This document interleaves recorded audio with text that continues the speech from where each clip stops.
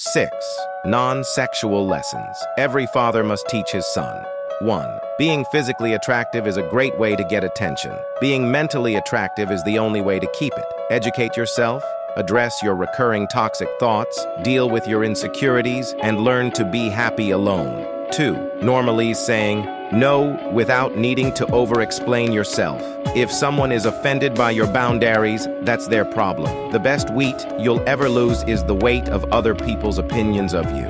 3. Don't subscribe to other people's definition of fun. Fun doesn't mean drinking, partying, socializing. Fun can be a night alone, getting lost in a book, a deep conversation, a walk, creating art, playing music, or doing your work. Fun is yours to define. 4.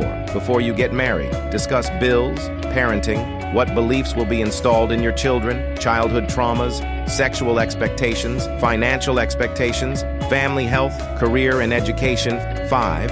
The age of 15 to 30 is the golden era of your life. You make friends and lose them too. You make mistakes, correct them too. You fall, fail, learn, realize. You hit reality, you fall in love, and you get hurt too. You lose yourself, and eventually you become stronger. Remember, these are the best years of your life. You should understand the difference between enjoying it and ruining it. 6. Heal before having children so your children don't have to heal from having you as a parent.